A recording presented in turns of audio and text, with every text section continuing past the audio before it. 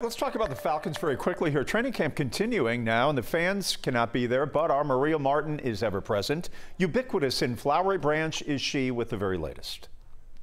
Production ramp-up continues here at Flowery Branch for the Falcons, but no pads today, only helmets and shorts for the guys. Good news is running back Todd Gurley and center Alex Mack both back practicing with the team today after what head coach Dan Quinn is calling a day of designated rest yesterday. Six-time Pro Bowler Alex Mack used the rest day yesterday to help the offensive line from a coaching standpoint. He honed in on silent count lessons, a focus lately for the Falcons up front. We were working through some silent count and not nailing it quite like we wanted. So after practice, there was a silent count clinic put on by one of the guys who's the very best at it. The first game in, we want to be able to mix up our snap count as much as possible, really keep defenses not knowing our count, really question what's going on. And one more piece of good news for the Falcons is safety Keanu Neal out there with the rest of the team going through drills today after having Achilles surgery and rehabbing. He is back and healthy, and head coach Dan Quinn said that it makes his heart feel good to see Neal out there with the team.